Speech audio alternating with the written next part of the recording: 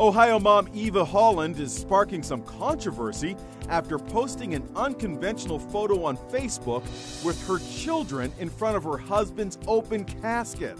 After he died of an apparent heroin overdose, she writes that she wanted to show the reality of addiction and that his death was preventable. Eva said her husband, Mike Settles, died after a recent relapse. The mom of two writes, "Hiding the facts is only going to keep this epidemic going. The cold, hard truth is heroin kills. The man I loved since I was a kid, a great person, lost his battle. I just needed to share his story in case it can help anyone else." Since Eva posted the photo, it has been shared over 250,000 times, causing many people to voice their opinions. She writes that after speaking with her late husband's parents, they aren't upset about posting the photo. They would, however, like her to clarify that even though he struggled with addiction, they have not gotten a coroner's report back yet with the official cause of death.